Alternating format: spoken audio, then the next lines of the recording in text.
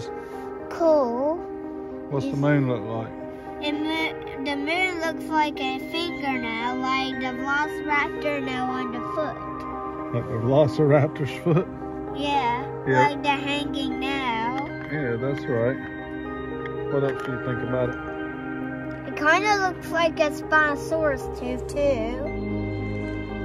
If I shine this light on your face, look at the screen. Phone. Look at my phone. Smile for the camera. We're drifting out of view here. This is such a cool telescope. What do you think about this one? Not cool. Not cool? What's not cool about it? No dinosaur telescope.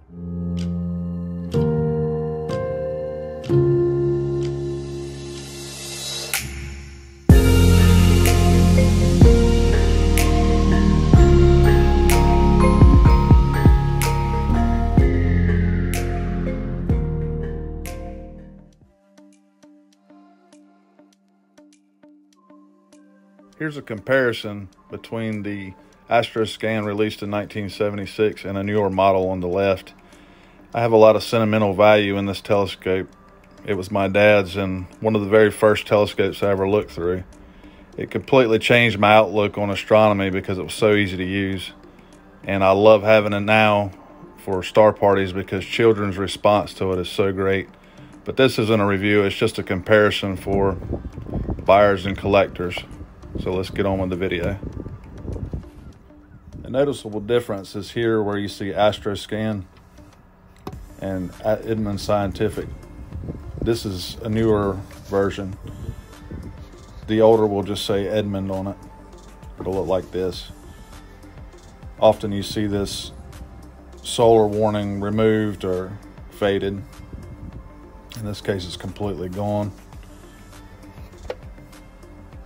Here's a look inside the optics of one of the later models. I shouldn't say newer. Unfortunately, this is completely gone now. One of the most notable differences you can find is that a later model will have this black focuser tube, and the focusing knobs itself are different. You see the difference here.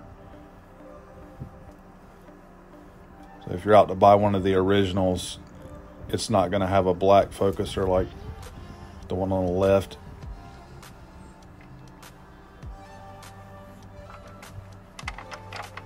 There's a big difference in the mountable strap also, and even the hardware. This is a later model.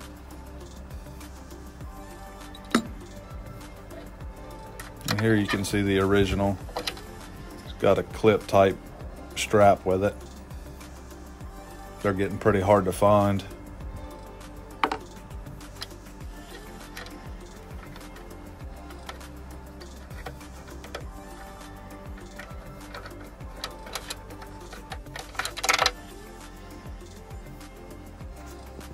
Here's a closer look at the knob. You'll notice on the original model, it's not blackened like this later model. That's another easy thing you can look for when you're purchasing one. The bodies are practically identical. There was some damage to my dad's, and it had to be re-glued. The bases of the original release and a later model are different also. You notice this locking knob here.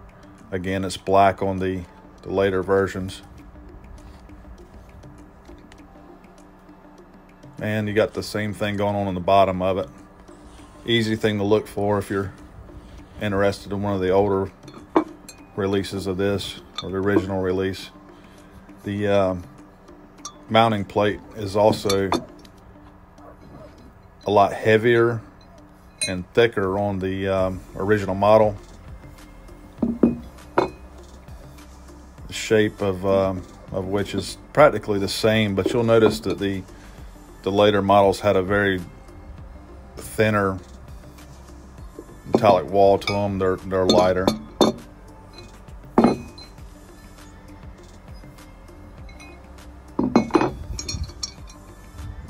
I wouldn't say one outperformed the other. They're practically the same in use. The original is probably a little bit more sturdy. If you can find this finder, it's usually in pretty bad shape. There should be a felt eye protection piece on the end of it where you would have glasses making contact with it, that sort of thing. But these are getting really hard to find. They're usually pretty mucked up because it's really flimsy metal. Later they introduced a red dot finder with a re-releases of these things. If you can find this, it's pretty rare. These are the later model eyepieces. The original came with RKE eyepieces, which they're highly sought after by people who collect these things, and they're really hard to find. You're going to pay a lot of money for them probably, and they're a lot better quality. These are really good eyepieces, don't get me wrong, but they're not the original. I don't have a set of the original to show you, unfortunately. And this is a later model bag. I'm not sure if the original ever came with one, in fact, or what the differences are in this aspect of it, but this is the later model bag. So you can get a look at it. You have an idea of what that looks like.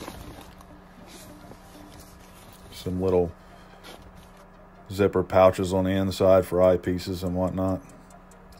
Here they are side by side. At first glance, they're kind of hard to tell apart unless you know what you're looking for.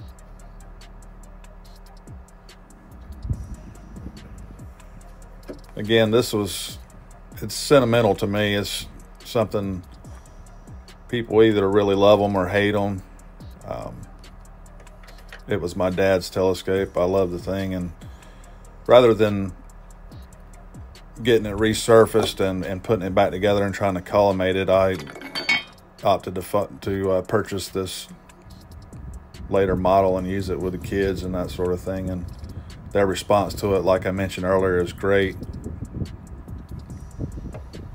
I mean, a scope this fun can literally make or break somebody's interest in astronomy. If you hand this to a child, they can easily point it, and a lot of times it seems like they're having fun with it because of the way it operates. Just a cool little scope to me. If you want a really good review of the Astroscan, I invite you to go see Ed Ting's review on the Astroscan. It's a really good video, and I'll put a link to that in the description. If you look at the optics, here's a close look at the original versus the later model.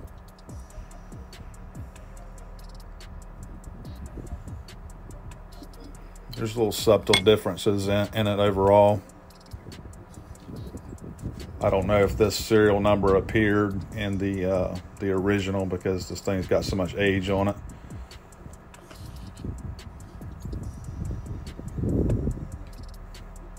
I'm really strongly considering getting this put back together. It's now that I have a working copy of a later model, it's kind of maybe a later project. Again, we're looking at the caps. Actually, the only improvement I've seen for me personally is that the older objective cap here is thinner and weaker, so that's the only improvement that I see that they've made with this thing over the years.